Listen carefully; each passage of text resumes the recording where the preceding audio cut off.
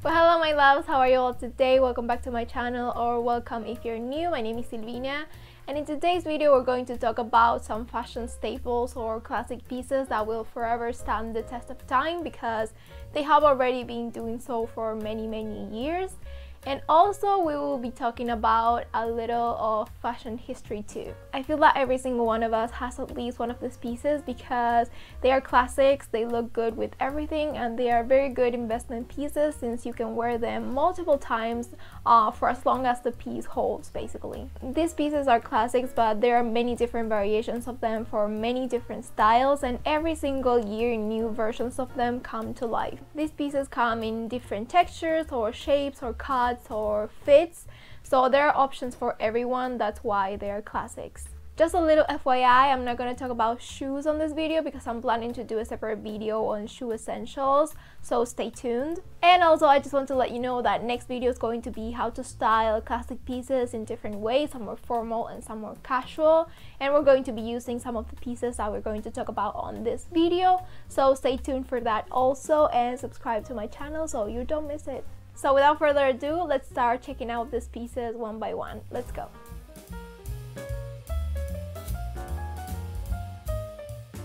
Okay, first up, a white shirt. This is one of the most classic pieces in my opinion that can easily be dressed up or down without any inconvenience. Going back in time, initially in the early 1800s, the white shirt as we know it today were worn by men, rich gentlemen more specifically, and it was a symbol of high class and status because white is a color that can be stained pretty easily, so only rich people that didn't do any manual labor could afford it and have multiple of them be washed regularly to maintain the white color. From this point on, the distinction between white collar and blue collar began, being the white collar the aristocracy and the rich gentry, and the blue collars the laborers. Also, the higher the color, the higher the rank, because higher collars represented less possibility to move and therefore implied that you didn't do any manual labor. But moving on, with the mass production of cotton in the late 1800s, the value of the white shirt diminished a little, making it more accessible for other social classes. Up until this point, like I said, white shirts were mainly worn by men. But in the early 20th century, with the intent of dissolving gender and class norms and with the rising of feminine movements, women started wearing shirts too. The introduction of synthetic fabrics made the piece even more accessible for people, but one important thing that we have to notice is that even though the white shirt is fairly democratized, it still holds a certain level of prestige, professionalism, and elegance.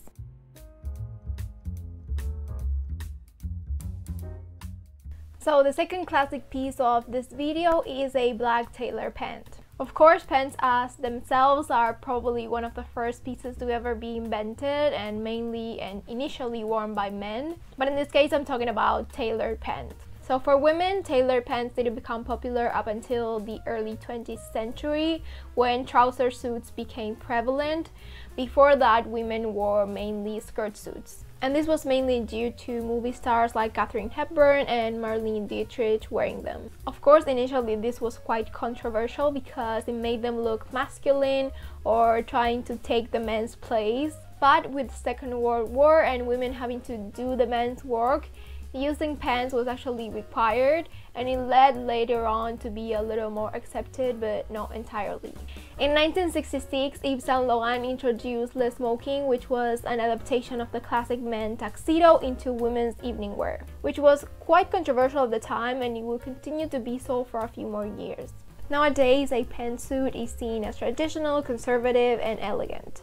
In my opinion, just as a white shirt, a black tailor pant is a basic and very appropriate piece inside a corporate and professional environment. But they're both pieces that could easily be worn outside the workplace for many different occasions, so a black tailor pant is a versatile piece that, in my opinion, everyone should have in their wardrobe.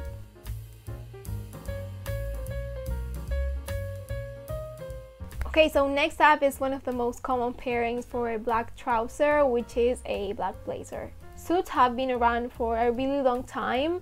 initially worn by men as sporting jackets or even by the Navy too.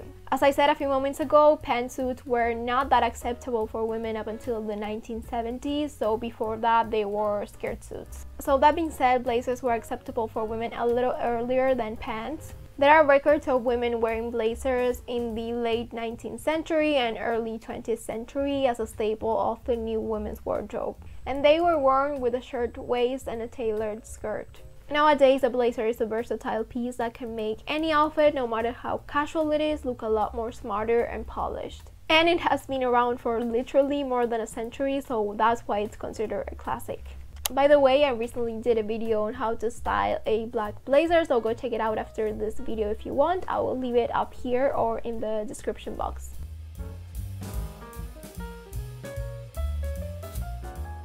Up next is one of the most popular pieces in history in my opinion, and that is the classic blue jeans. We all know that the most iconic brand when it comes to jeans is Levi's, and I'm not taking any credit from them, but did you know that they didn't actually invent jeans? The jean fabric started in the 1800s in the French town of Nimes, and it was originally used to make different pieces like trousers, overalls, and coats. But one thing that we do have to acknowledge is that the jeans as we know them today, you know, pants with the pockets and rivets and all that stuff, were actually patented in 1873 by Jacob Davis, which was a tailor, and Levi Strauss, which was the owner of a wholesale fabric house in San Francisco. Initially, the purpose of the jeans was to be worn by mine workers because they were sturdy, they lasted long, and they were actually comfortable. In 1890, they created their most iconic model, which is the 501, and it's the one that I have.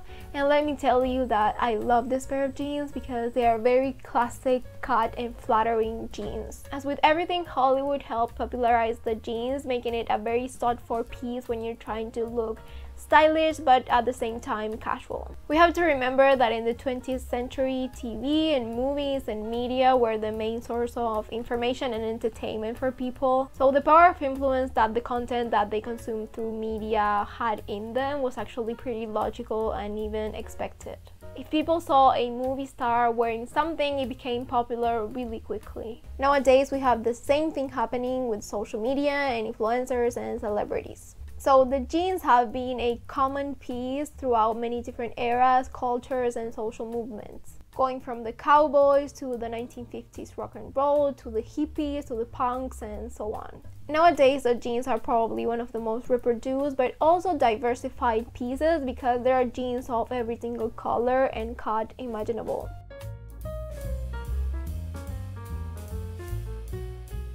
Up next, one of the most common pairings for a pair of jeans is of course the white t-shirt. The white t-shirt crosses different cultures and genders and classes and styles as a classic and unisex wardrobe item. It ranges from a fast fashion staple to a high-priced commodity. Initially in the late 1800s, when William Conn invented the knitting machine, the white t-shirt was worn as underwear for workers on their free time and soldiers. Prior to this, some variations of the cotton t-shirt that we know today were also worn as underwear but made out of other fabrics like silk or linen. But the mass production of cotton made the t-shirts more accessible to everyone. But like I said, up until this point, the t-shirts were exclusively worn as underwear for men, so being seen with this piece in public could be actually quite scandalous. But it was around the 1950s when the perception of this piece started to change a little. During the post-war period, there was a whole rebellion movement going on, so actors like Marlon Brando and James Dean started to appear on screen with a white t-shirt. This was seen as a rebellion of the younger generations against the establishment, but also a representation of hyper-masculinity because let's remember that up until this point, t-shirts were only worn by men. Later on in the 1960s and 70s, the piece became more popular among women too, and therefore more unisex. Then, just like the jeans, the piece kept evolving and being incorporated by many different generations, thus becoming a very iconic piece in the pop culture. And it also evolved into a symbol of representation of people's ideas and thoughts and likes, and now we know that as the graphic tee.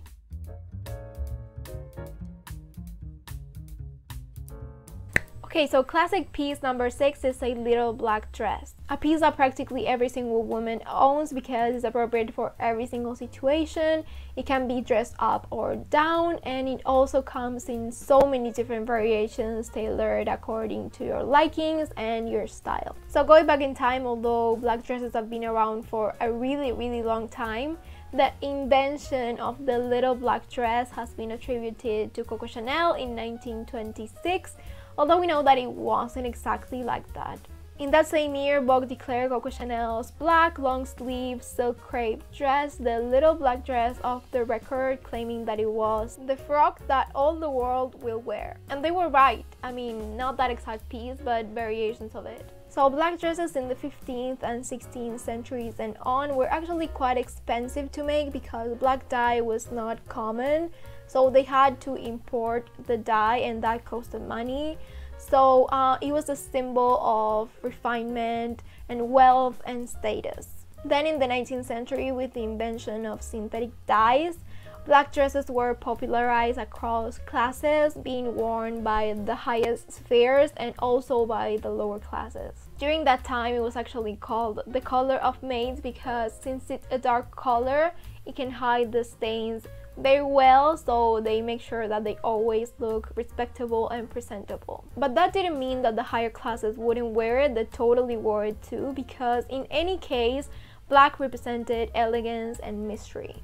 With the popularization of the little black dress in 1926 and the later development of synthetic fabrics, the little black dress continued to be a staple for wealthy women, but also for mid and low class women, making it accessible for everyone. As we talked about in my Audrey Hepburn style analysis video, the Givenchy dress that she wore for breakfast at Tiffany's became one of the most iconic little black dresses in history, and it epitomized the usage of little black dress and pearls as a symbol of high class. Nowadays, the little black dress is not exclusively made out of silk crepe, and it doesn't even have to be little, but it has to necessarily be black.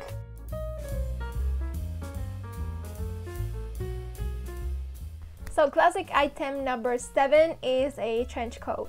I absolutely love trench coats. I think it makes any outfit super elegant and super chic. So a little history on the trench coat. They were initially made as military clothes worn by the British Army in the trench warfare, hence its name of World War I. In the early 19th century, Charles Mackintosh invented rubberized cotton fabric used to make the uniforms of the aristocratic gentlemen that were serving as officers in the British Army, and also for their sportswear and rainwear because it was a very waterproof and resistant fabric. Then Thomas Burberry invented what we now call gabardine, which is still a waterproof fabric but much more breathable. After World War I, the trench coat was mainly used as rainwear, and then it evolved to what we know today thanks to the popularization of it through movies and media overall. Burberry made the trench coat so popular and an easily relatable piece with the brand alongside the plaid print, making it one of the most iconic pieces of clothing up to this day. More than 100 years later of its invention, now the trench coat comes in many different lengths and colors and with different accents and accessories, so you can imagine why it's on this list.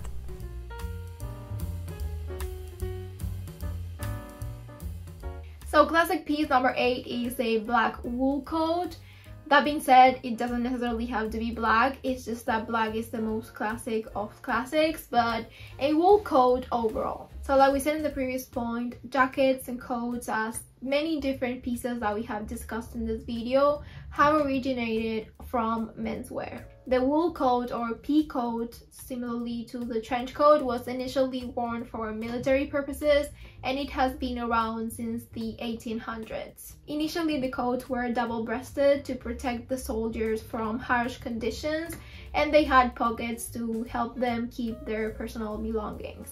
Then, as with everything later on, coats started to be introduced to other spheres of social life and started to be worn by other classes and genders. In the late 19th century and early 20th century, women started to incorporate more masculine pieces into their outfits as a form of rebellion against gender discrimination. And also new activities for women arose and fashion style continued to change and evolve, so women started wearing wool coats more and more. Before that, they were more keen to wearing capes. Nowadays, coats are not exclusively made out of wool. With the rise of synthetic fabrics, now we see coats made out of acrylic or polyester or even blends with wool.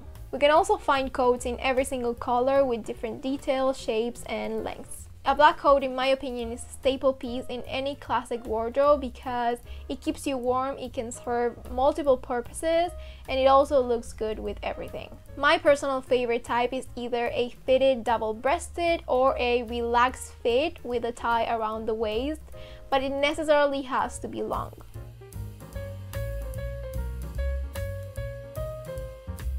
Number 9 is so popular that I think that literally every single person has at least one of them, although I know many people that have many of them, and that is a knit sweater. So going back in history, the knitting of wool is an activity that has been developed for at least 2,000 years, if not more. And around the 15th century, the first wool tunics and knitted shirts started to be made out of wool by the wives of fishermen and sailors to protect them from harsh weather and cold even when damp.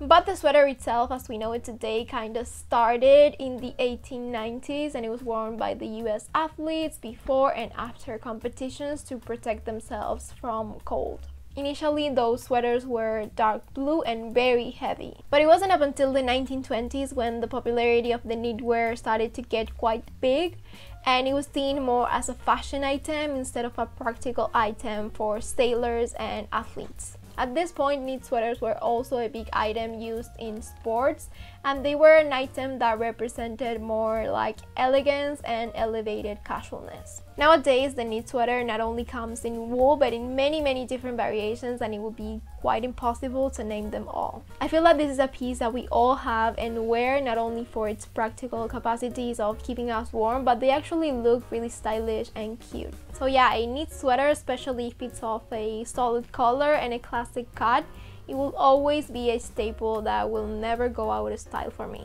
And the great thing is that there's one for every single one of us.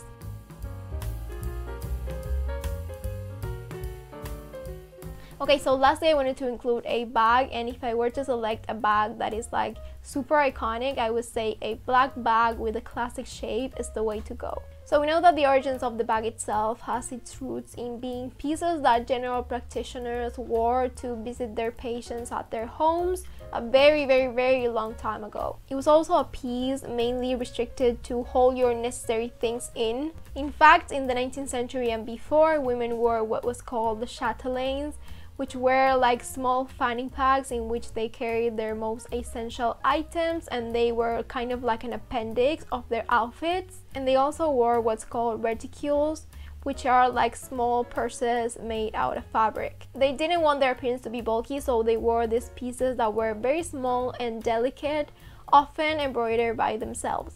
The handbag, or bag as we know it today, didn't come along up until the mid-1800s during the Industrial Revolution, and it was created as a practical solution for traveling more often by train, so women needed bigger handbags to carry all of their things. H.J. Cave London, to the request of a businessman that wanted to create a set of handbags for his wife to travel with, created the first line of leather luxury bags. Funnily, people didn't react very well to those handbags because they thought that they were too big or too heavy for women to wear, so they discontinued making them. It wasn't up until the 20th century that the handbag became more popular thanks to media, and it was a symbol of wealth, class, and femininity. Over the years, many luxury brands have created very exclusive but iconic handbags such as the Birkin bag, the Kelly bag, the Chanel 255, the Lady Dior, the Louis Vuitton Neverfull, and so on. The handbag is an essential in every woman's closet, and they come in every shape, size, and color. In my personal case, I always prefer classic shapes in neutral colors so that I can combine them with multiple pieces in my wardrobe. But if I have to choose a favorite, I will always choose a black one with a top handle and a crossbody strap to give me versatility. So I hope you enjoyed today's video. Please comment down below which of these pieces is the most classic and a staple to you. I think there are even more classic pieces, so let me know down in the comment section if you want me to do a part 2. And also let me know if you would like me to do a more thorough fashion history dissection of some of the pieces that we talked today.